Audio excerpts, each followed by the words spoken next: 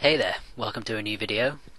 This is just going to be a short, silly little video, I suppose. I was inspired to make it by Baku, or CJ, someone I know on RuneScape. He made a clue scroll video recently and he got like 21 mil from it. So I decided, well, I've had this clue, an elite clue, in my bank since Elite Clue Scrolls were released. God knows how long ago that was, but it's been there as far as I can remember.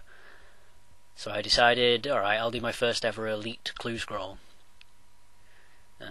It wasn't a particularly long one. I was expecting it to be a lot longer. There were a couple of Gothics, wizards or whatever they're called nowadays. I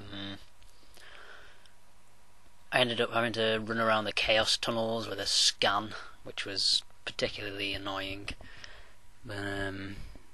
Thankfully it didn't take too long to find the spot I had to get to.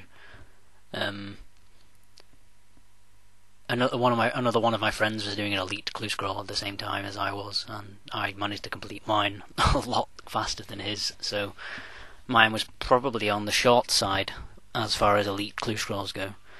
Now, I also had to discover how to do Celtic knots, because I'd never done one before, but they weren't as difficult as I thought they would be. Like, you look at it and it just looks like a mess of runes and string, but once you figure out a tactic to get through them, they're really not that difficult at all.